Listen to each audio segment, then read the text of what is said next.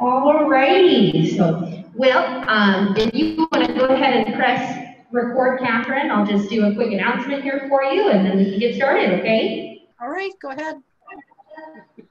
All right. Hello, everyone. This is Catherine. She is part of a horticultural specialist group that works with the Laramie County College. And she's here today to talk to us about some of the fun plants that grow here in Cheyenne. So without further ado, Catherine, if you'd like to take it away. Okay, great. Well, again, my name's Catherine Wissner, and I'm with the University of Wyoming, Laramie County Extension Office, which is based here in Cheyenne, and normally my office would be located at the community college, but you know, a lot of us are working from home, and that's where I'm at. So I'm going to go through some of the plants that grow here and bloom, and so some pretty pictures of flowers, I guess, and some stuff that I'm seeing out on the prairie. I do live out in Carpenter, Wyoming, and so I have access to a lot of prairie and like to hike around out there and take pictures. And then I'll talk a little bit about some of the fun stuff that comes into my office and questions. So what I'm going to do now is share my screen, so you're probably going to see a lot of stuff here. And we'll get going. And, all right, here we go. So now, if you have any questions as we go along, that's great, and I welcome those questions. And you can just interrupt, ask Lauren or ask me, and we'll answer your questions. So again, the title is What's Blooming in Laramie County, and it's just sort of a thumbnail snapshot of what I'm seeing. So one of the challenges, as you probably all know, growing in Cheyenne or Laramie County, we're at 6,000 feet in elevation. We're really always in a drought. We never have a lot of moisture here. And the average annual moisture is anywhere from 9 inches, that's a bad year, to 13 to 15 inches. 15 inches is a really good year for us. So 15 inches of moisture is not a lot. So whatever is planted has got to be pretty tough and hardy. So that's why we're always in a drought. And by comparison, if you look at someplace like Lincoln, Nebraska, for example, we get close to 30 inches of moisture a year. 30 inches, so almost a yardstick worth of moisture. That's why there's so much greener, more humidity, more bugs.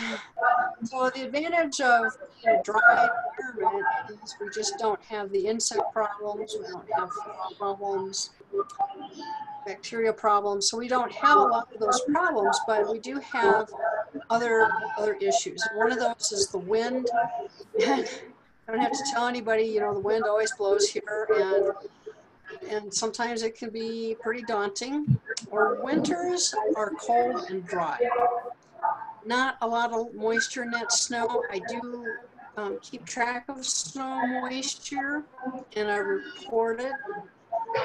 And I can tell you that there's just not a lot there. If we get 1/10 of an inch of moisture, that's about an inch of snow, so the snow does not hold a lot of water. And then the other thing is where the USDA, United States Department of Ag, keeps trying to tell us we're a zone 5. Well, we're not. We're zone 4.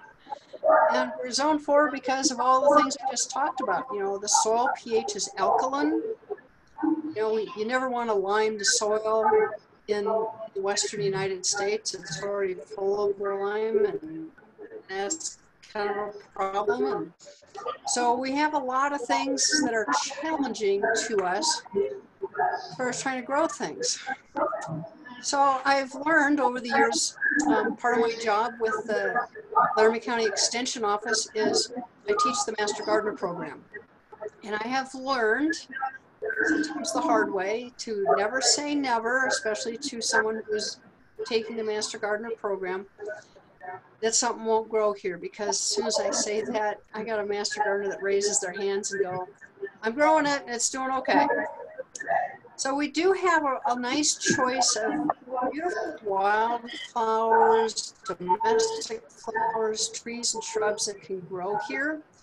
And on the prairie, it's just an amazing diversity of flowering plants. And sometimes you really have to kind of go out there and hunt for them. You have to know where to go hunt for them because they like to hide and stay in certain areas that support them. So I'm going to cover the first part of this. I'm going to cover is kind of what's blooming in my yard, or I got a couple of master gardeners who donated pictures for me. So we'll just take a quick tour and see what's going on out there. This little guy, started to grow it because there was so much confusion over the botanical name, or the common name, Pearly Everlasting. Well, there's a couple of other flowering plants that are called Pearly Everlasting, but this is the real one. And this tiny, delicate little white flowers, and as it grows, as it gets bigger, this here sprouts up a little bit higher. It takes on a yellow hue to it. So it's really very delicate, very dainty, and just the whole shrub will be covered in these little pearly everlasting flowers. The shrub itself doesn't get very big. It's 18 inches tall. It does like to creep. Didn't say that in the book, but it does like to creep. And it went from a little clump that was maybe 12 inches, and it's now about 36 inches, so it does like to creep. But it's just tough and hardy, and takes a lot of abuse. It just keeps on coming back every year, so I'm really happy with this guy. And this columbine, I mean, this is kind of like the quintessential Rocky Mountain flower, and it comes in so many different colors. There comes in a sky blue, a dark purple, a medium blue. There's red ones, yellow ones. It just comes in a whole host of colors. This one will also kind of self-seed and scatter itself around and start popping up in places you didn't know you planted. So it's kind of fun when they do that. But this one likes to have a little cooler, more moist soil. A little shade. I've seen them grow in full sun. I've seen them grow in full shade. This guy is in part sun, part shade. So in the afternoon it gets a little bit more shade. So he's pretty adaptable and adds a lot of beauty. And I get hummingbirds. Hummingbirds love this guy. You can see it requires something that's very long tongued in order to take advantage of the nectar. And so each one of these little openings here corresponds to this, and down there is the reward of nectar. And so the hummingbirds, this is really designed for hummingbirds. Once in a while I'll see a little bee, a little tiny native bee crawl down in there and take a sip. Sometimes I'll see honeybees bite off, literally, to a hole, bite off part of this flower and steal the nectar. It's kind of cheating. Blue-eyed grass. This guy does double duty. Not very big. Only blooms for a couple of weeks in the spring. It is a native wildflower that has been domesticated and now grows in gardens. Does very well. And then when the flowers come off, when these little dainty blue flowers drop off, it looks just like grass. And so it will camouflage other things. It'll help support other plants. But just a very dainty, delicate, pretty little spring reward. And it does attract native bees. The native bees do like these guys, so that works out very well. Helps them. This one is red feathers. This is a very drought tolerant, very tough, durable plant. It does occasionally self-seed, and I've dug it up and transplanted. It's got a taproot, so it's not real happy about being transplanted. And it rewards me with these just beautiful flowers. This is the only color it comes in. And it has a wild cousin that does escape and has problems with. But this is a domesticated wildflower, and it's pretty well behaved. Tough as nails, doesn't get very big, maybe 18 inches. I think I've seen some in some of the master gardeners' yards that are pretty good size. But this guy is kept small, and it's finest in my rock garden. I have a dry kind of rock garden area, and it does very, very well in it. Jumped around a little bit. I've moved him around. This is prickly pear, and I have transplanted some of them, and they have just this pathetic little root system, and I don't even know how they survive out in the prairie. But this is so pretty. This is such a lovely yellow, just a very happy, friendly yellow, just sunny. So it's really quite a nice addition to a garden. And they can get big. I've seen them down in the Texas area, and huge, huge. Fortunately, up here they don't get very big, but something that grows in the prairie, easy to put in your garden carefully. This is Himalayan sage. This guy again does double duty, and I'm growing mine in shady area, and he's doing very well. Rewards me with these just outstanding pinkish white flowers. And then you can see right here, I got a big old bumblebee that is enjoying she's enjoying a big meal, nectar meal. They can grow in full sun. They can tolerate dry soils. They can tolerate moist soils. So they're really a very versatile, easy care, easy-going flower. And they are, as the name implies, Himalayan. They're not native to Wyoming. They are from Eurasia. They do very well here. This guy's been in my garden for about 5 years now. Never had a bit of problems with it. No bugs, nothing. And the bees just love this flower. So that's a nice reward for me, is to be able to feed the bees. Red cloud spiderwort, Tradesthetia. This one comes in also blue, and sometimes will jump around. Sometimes it'll self-seed and show up in other places. It flowers predominantly in the cool of the morning, cool of the afternoon, and when it gets hot out, it closes up. And so it's kind of, you got to be a morning person to want to enjoy this guy, because that's really when you're going to see it. But what a lovely color of flower. It just really glows in this particular garden. And in this location, it gets morning shade, fairly moist area, and in full afternoon sun. It does beautifully for me. Kind of almost looks like long blades of grass. And so another companion plant for this would be like a daylily. Daylily would go beautifully with this, and the two colors would complement each other nicely.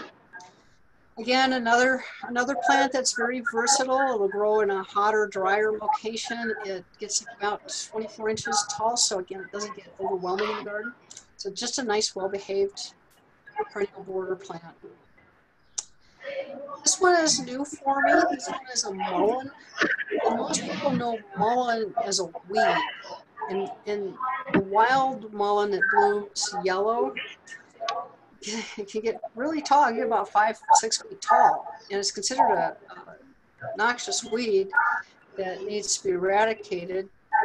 But this is a more domesticated mullein, and mullein comes in a whole bunch of different sizes, shapes, colors, flavors. And this one's called 50 Wedding Candles. And so at the base here, it'll start sprouting out just dozens of these little flower spikes. And I looked at one in one of my master gardeners' gardens, and it was huge, and it lived up to its name, 50 Wedding Candles. Again, it likes it hot, dry, doesn't get a lot of water.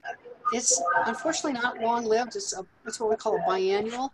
So last year when it was in my garden, it was just green leaves, big, huge green leaves.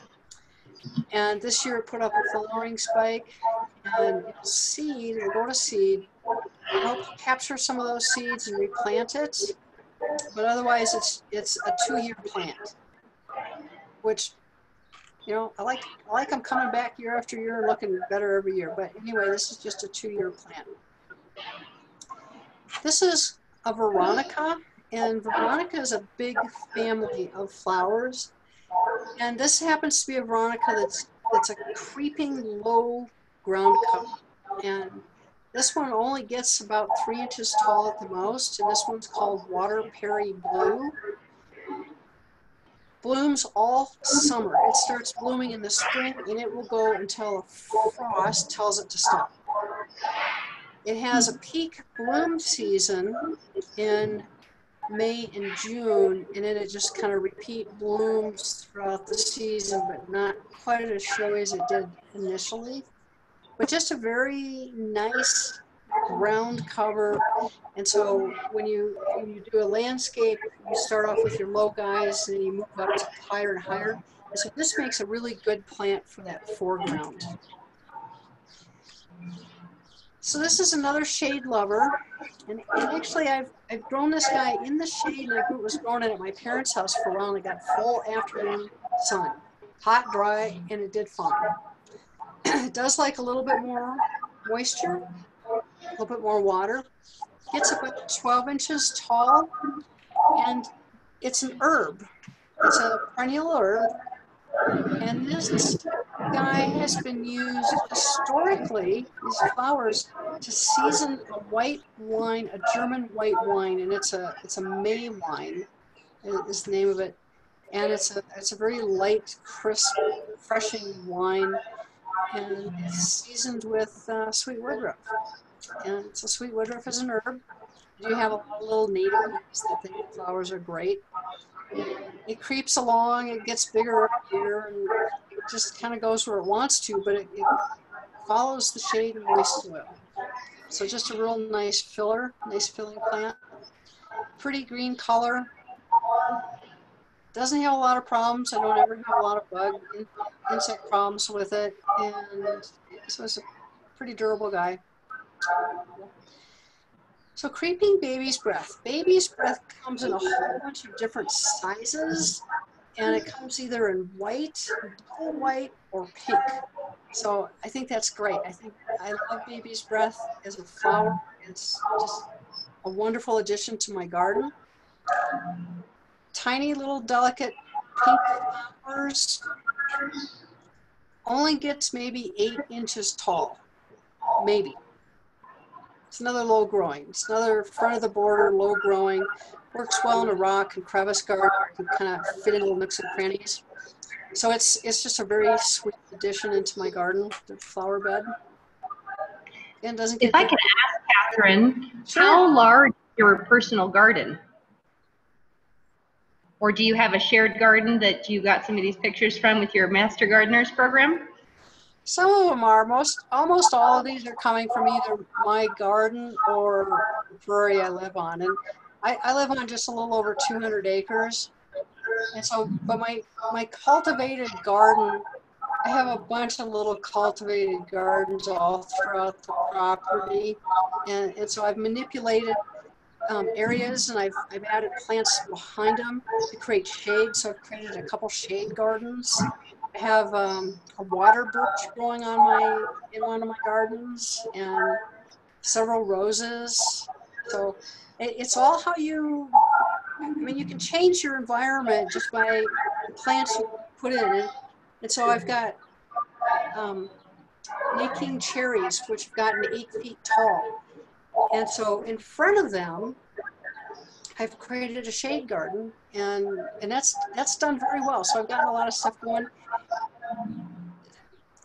So yeah, this is all off my personal property. Yeah. Wow. Well, thank you for sharing, and I'm sorry to interrupt.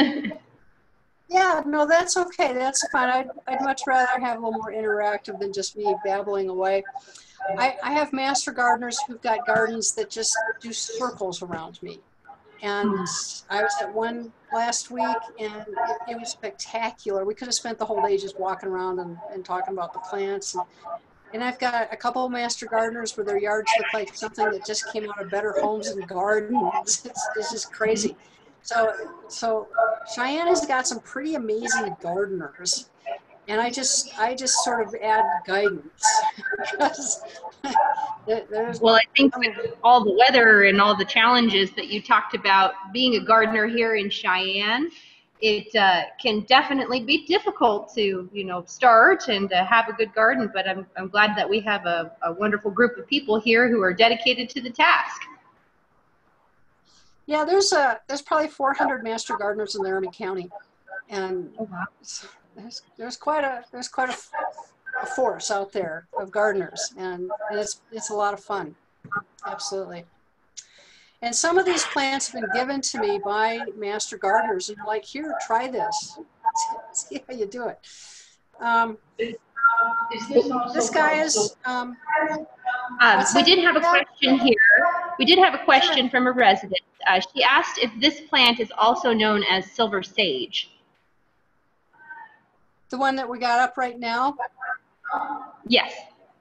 Or are they different plants? Well, let's see. This is a salvia. And so salvia is often referred to as sage. And it's not a true sage. So so that it makes it a little confusing. But you can call salvias sage.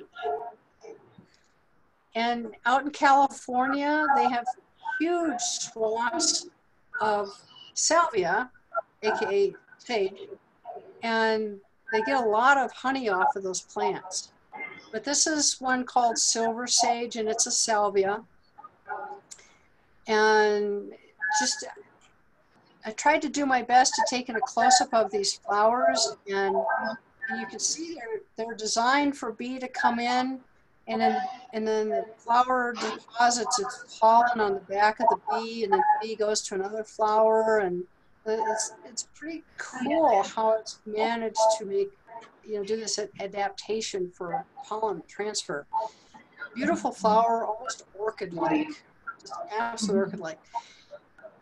This one, peak flowering was end of June. It's still flowering a little bit, but not quite as impressive. Yeah. So that's kind of what I have for flowers right now. But I have had a couple of very unusual visitors, and I had a black witch moth show up in my lambing barn. And walked in a couple mornings ago, and this thing is huge. This is 6-inch wide moth, and I stopped and looked at it, and my first thought was, I got to get my camera. So I ran back. I took a whole bunch of pictures, hoped for the best, and a black witch moth in some culture, it's not a common, but it's not uncommon moth. And in some cultures, especially the Caribbean, they consider this a good luck. If a black witch moth shows up in your home, it's considered good luck. And then there's some other cultures that get a little freaked out over it. But I like to lean towards the more positive side of this. And I thought it was just beautiful. Didn't stay very long. Came back a couple hours later, and this big old moth had taken off. But 6 inches from here all the way over to there, big. It was almost the size. It was the size of some of the birds that I see around here. So from that guy to this one, this is the heavy line emerald. We have a question here, Catherine. Catherine, we do have a question. I said we've got a question. Can we ask? All right. About the black witch moth. Is it because of climate change that it's moving this way? No, it's actually found here. It's kind of a migratory moth, and they've documented them as far north as Canada, all the way down to the Caribbean, up to California, they like it a little bit drier, so they eat a little Caribbean, but they're kind of a Western United States guy. So I just happened to be lucky at that exact moment that that moth showed up. I happened to be there. It was meant to So be for today. Yeah, it was meant to be, and I think it was just very cool. It's just very, very cool. But yeah, no, it has nothing to do with climate change. It just my timing was finally good. Yep. It's kind of like my timing was good with this guy too. I hope you guys can see the color. This is a bright mint green and tiny, an inch, just a little tiny thing. And he was on the screen of my house, and I took a quick picture, or 2 or 3, and then he disappeared. But they're not uncommon in flower gardens. And so what a beautiful addition to a flower garden is this beautiful emerald moth. He's beautiful. So I really felt quite privileged to have been at the right moments to catch this. So what's blooming on the prairie? The prairie is just this world of wonder out there, and there's so much going on. And it just kind of breaks my heart when I see people mow the prairie, because they're just destroying this very unique ecology, and you know, the myth that goes along with the prairie is just so off base. And the more you mow it, the more it dies. And so mowing is death to the prairie, and I don't mow any of my prairie. I'm very careful with grazing it even. So here's what I'm seeing on the prairie. Hopefully some fun stuff here. This is June grass. And this grass just shimmers. It just absolutely shimmers, this yellow gold color. And there's not a lot of it. It's just kind of a little tiny clump here and there, prairie.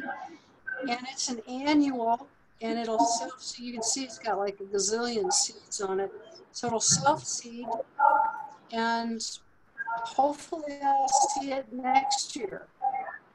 But what a beautiful little grass. Not very big, maybe 8 inches, maybe 10 inches tall. So again, just a tiny guy. None of the grass on our prairie ever really gets tall. You know, in a good year, we'll see maybe 2 feet in height on the grass, and that includes the seed head. So the prairie never gets very tall. This is Oxytropis lambertii. So I tease my master gardeners when I do a program, and I've got some of the genus species names included, and it's like there'll be a pronunciation test at the end.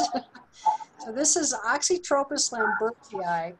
This is your local weed, and there's a couple others that get confused for local weed, and one of them is astragalus. But this one grows more upright. And this can get pretty darn tall. This can get 18 inches, 24 inches tall, the flowering portion of it. And so all parts of this, you know, if an animal eats it, and especially horses, and the end results aren't always very good. And then I have, where I live, Crow Creek runs through my property. And so that creates a whole new environment and ecology, and a whole new worlds of wonder out there. But this is a ranuncula, and this is a water buttercup. And it forms these mats, and it's almost like algae, but it's not, it's a true plant. And it forms these pretty little white flowers, and bumblebees, native bees, I had some of my honeybees were out there taking advantage of this. But it likes that water. It wants that cool, it likes the water to move. You can put this, you know, if you have your own pond or pool, you can plant, but it does like water to circulate. And it can get really dense. I came across some really, really dense mats of this. So that was pretty cool. But what a beautiful little 5-petaled flower, and you know, the yellow stamens in the middle, just very nice. So this is a rumex, and this grows along roadsides. And this again blooms. It blooms in June, late May, June, and kind of the flowers are more like bracts, but just a really pretty salmon color. Sometimes I'll see them more red, sometimes it'll be more pink, but just a really pretty little wildflower. Again, they like that disturbed soil along the roadsides. If the road's been graded, the road's been graded, or a new construction site, this guy will sometimes pop up. All these are little seeds in there, so it can be a little prolific. Seems to be fairly herbicide resistant. The county comes out and sprays the sides of the road. And I've never seen them take this guy out, so that's okay. Penstemon. This guy is beautiful, sky blue. And I've got some growing in my garden, but I don't have any that even come close to what is out in the prairie. And again, this is another one that the native bees and the honeybees just love, but the native bees really like this guy. And this really supports that native bee habitat well. Likes it dry, sandy, gravelly soil. I mean, you can see this is not the best soil down in here. So it's pretty adaptable, easy care. We like easy care plants, right? So we're in a drought this year. This is right in the beginning of a drought, and so this is not very tall. This was only about 8 inches. I've seen them 1.5 feet tall in a good year. Thermops. This is a member of the pea family, and so this is Thermopsis rhombifolia, and bright yellow. I mean, like the sun just froze bright yellow flowers, and it's found in the legume family. It makes nice flower arrangement, but it's not something that animals will eat. It's kind of deer resistant in that respect. Little delicate violets. A couple different colors out of the prairie, and it just happened to be the right spot, the right moment, lucky to take this picture of this guy blooming yellow. I've got some out there that are the common purple colors. So this was quite the treat to come across this violet one. This was in a little cooler, a little bit more moist soil. So when people mow their prairie, they make their prairie hotter and drier. And so wildflowers like this guy can't survive in that at all, and they just die out and go away. So I'm very careful with how I take care of my prairie. I don't overgraze it. I never mow it. And so I have a very nice wildflower diversity. But this guy, a little cooler, a little bit more moist soil. Oh, woody aster. So this is, so this one's a tough one for me. Xylothea, Lisa, glabrose. Anyway, that's a tough one. Woody aster is much easier. This one is very low growing. It can get away. It can kind of take over some areas. This is one I'll have to watch and make sure that it doesn't become obnoxious or obnoxious. And it's also, unfortunately, I raise sheep. So when I'm not being Laramie County Extension horticulturist, I'm a sheep herder. And so this one is toxic to sheep, so I do watch this one closely. Tiny, maybe 8 inches tall at the most. So it doesn't get very big, but it will spread.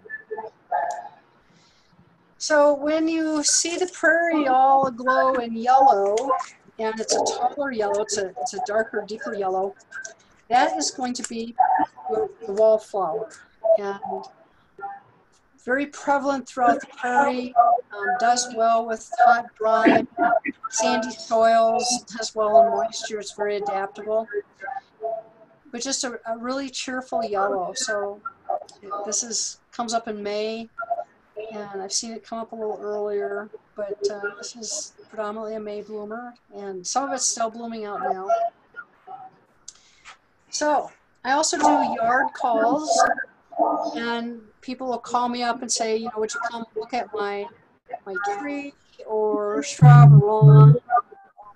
So I have a couple of fun ones. So these are fun outtakes from some of the stuff I see. And so he sent me this picture on email. It says, my mother-in-law keeps finding these in her yard. She has no idea where they are coming from and says they're hard like coral. And I looked at it and I said, it looks like bread. She goes, no, they're hard like coral. They're hard. I said, are you sure? She goes, no, I think it's a mole. So I sent the picture to a friend of mine at UW, and he came back and he said, it's like a cinnamon roll. It turns out the neighbor kid would pick out the frosting on top and some of the cinnamon and throws it over the fence into this lady's yard. so the alien cinnamon roll, hard as coral, mystery solved. Then I got this sent to me. I've never seen such a thing. I've done some online searching and came up blank. Well, so this is kind of one of those pictures where you gotta look at it. But if you see the shadows over here, these long finger-like shadows, and if you look at this closely, you can also see these finger-like protrusions. Well, this is a midge, a little tiny insect that's biting on the leaf, and it genetically changes the DNA of the leaf to form these galls, and the midge lays its eggs in there, and then that's where it's kind of like a little house for the midge, and then the midge hatches out and flies away. The shadows really, I thought, were pretty cool. And so what was the bug called? A midge, M-I-D-G-E, a midge. Little tiny things. I mean, those are those no-see-ums, little tiny guy. So I also like to tour through the big box stores to see what corporate America is sending to Cheyenne, Wyoming. And this was the tag on a tree they were trying to sell. Maturity varies. So you don't even know how big this tree is going to get. Is it 10 feet, 20 feet, 50? So you don't know. Space varies. So you don't even know where to plant it. You want to plant it near your house. Hardiness. It really helps to know the hardiness of a plant you're buying. And so they've changed, the corporations have changed these tags. And so you no longer really know if it's appropriate plant for your area. And when all it says is the hardiness varies, I mean, you don't know if it's something you should buy or not. And so when I tell you we're really a zone 4, that means plants need to go to -30. -30. So winter is always your worst case scenario. And I've been through Wyoming winters where they were -45. And so the plants have got to be pretty darn durable and tough. But how do you know? I think this is incredible disservice to the consumer. Incredible disservice. So not to be outdone, another big box store was selling an Atlas cedar, or Cedrus atlantica. This should be a big clue. Atlantica. So this is a plant, you know, and it doesn't even tell you what kind of soil it wants.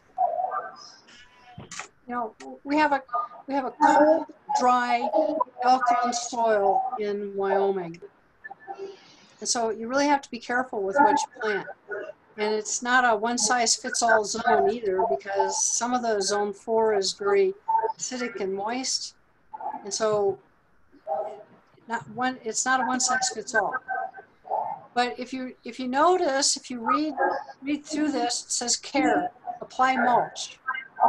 Apply mulch to where? Size, this is going to be big. This is 40 to 60 feet tall by 20 to 40 feet wide. And at least they're giving you an idea how big this is going to get, right? This little plant in the pots is that St. Bernard. They do advise to give you 25 feet space, pyramidal habitat. But here's the real clincher. Hardiness to -10, -10. In Cheyenne, Wyoming, this makes it an annual. This is a tree that one of the big box stores was selling, and this is an annual. This is not a perennial. This is not going to last. If we have a mild winter, it'll last a year. But -10, it is not going to survive Wyoming. That's just sad. I hate to see the consumers taken advantage of like that. So, here's a question that came in to me. I was planning on trying to do a raised bed garden. I had some soil delivered. It's stinky. It's not like an earthly compost. It smells more like sewage. Oh, that's scary. I talked a little bit more to somebody on where it came from. He said it was from a swampy area, a drainage area. No, heavy metals, who knows what else. I guess my concern is I want to garden with it, and I wasn't sure if it was safe for me and my family. If it's stinky, it's an anaerobic bacteria, and I would be really concerned about putting my hands in it or raising vegetables in it. I told him just to spread it out on his lawn and where to go buy some good soil. Scary. Smells more like sewage. So, with this whole COVID thing, everybody seems like they want to get into vegetable gardening and grow a vegetable garden for themselves because they're concerned about food and food shortages. So I'm starting a raised garden for the first time and would like some help learning about what vegetables would be best to grow. So my answer is, what do you like to eat? Grow what you like to eat. If you don't like turnips, don't grow turnips. You know? So it's always interesting, and it's never dull. It isn't. My job is not dull. It's never dull. It's always interesting. And these are my new office co-workers here. Oh. A very tolerant cat. 18-month-old corgi who doesn't care. So that's the end of my show, and I'm going to stop sharing here and go back. Well, I think at this point we're going to go ahead and open it up for questions.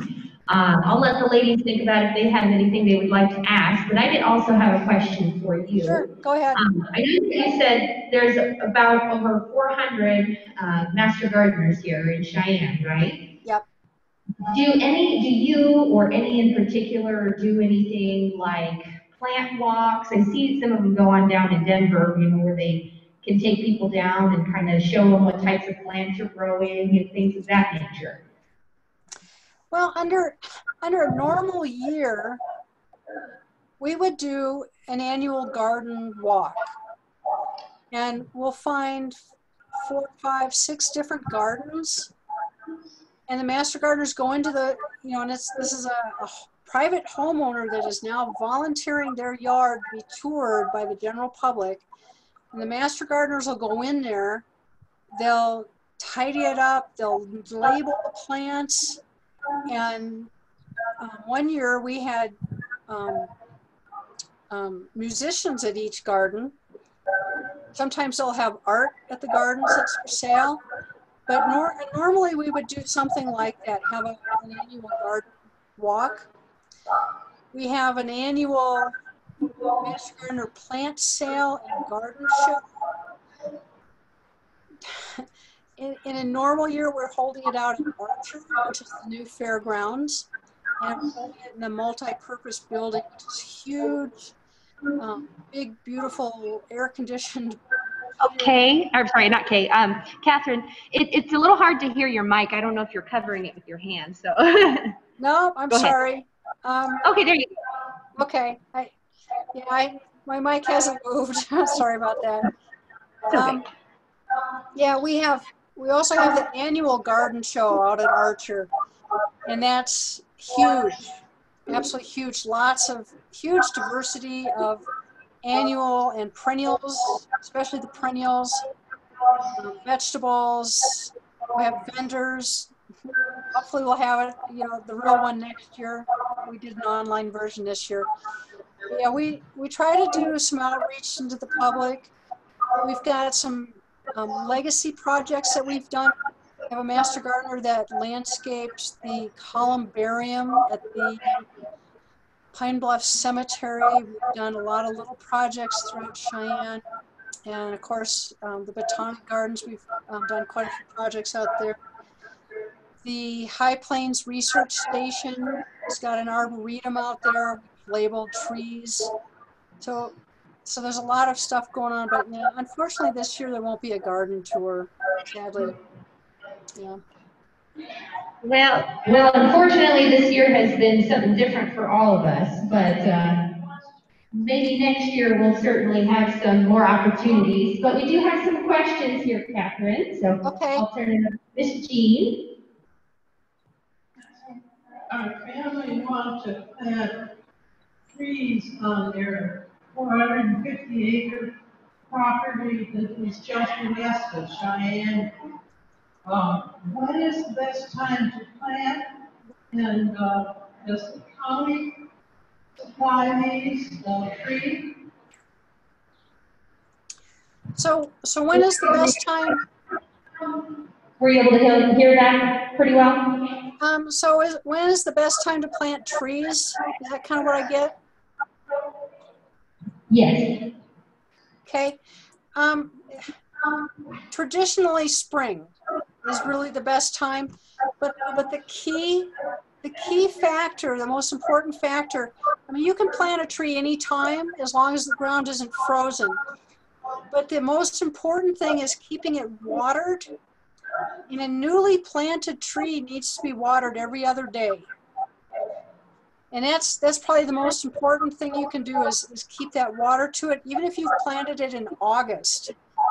The water is just so critical. And I just planted 5 evergreen trees. I'm watering them every other day. Trees I planted last year, I'm still watering them 2 to 3 times a week. And so keeping that root ball moist is so important. I put a mulch over the roots, so I'm not mulching the stem, I'm mulching the roots, right? So I want to hold the moisture in. And so mulching is really important. So there's a rule of thumb for watering a tree. And that rule is for every inch of trunk diameter, it's 10 gallons of water. So if you just planted a tree that's only 2 inches wide, and you measure that from the ground up a foot, and at that point, if it's 2 inches wide, that's 20 gallons of water. And every other day. And I know that seems like a lot, but it's hot, it's dry, it's windy right now, and it just sucks the moisture right out of that tree. And so you've got to stay on top of the watering. Very, very important. And some trees are better than others.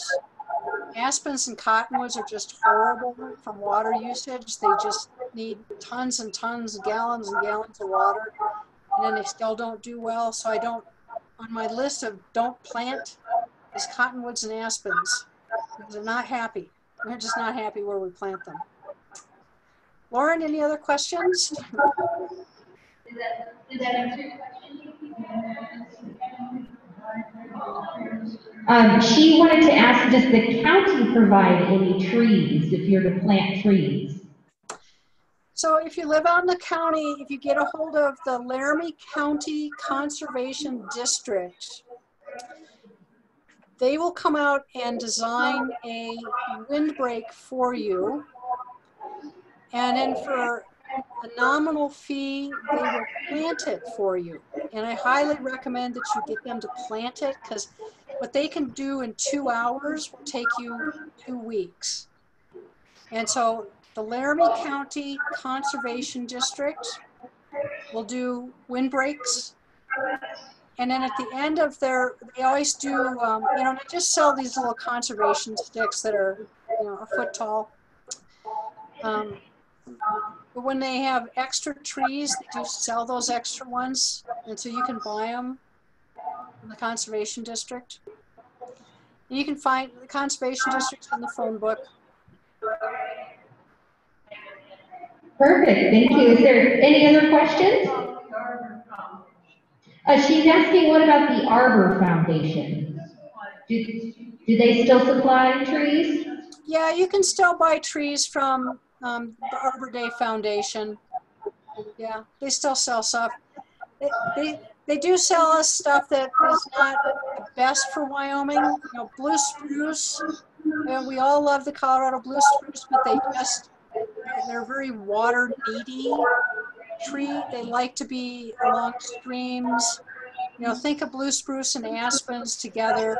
Cool, moist soil. They like a lot of water. Hot, dry, windy prairie, not necessarily their happy place. Yeah. So a little bit more variety with the conservationists then. Yeah. Right? Yeah. All right, ladies, does anybody else have any other questions? Thank you very much. They said no, but they certainly enjoyed it and said thank you very much. All right. Well, anytime you have questions or want to try to get a hold of me, Lauren's got my email address and knows how to get in touch with me.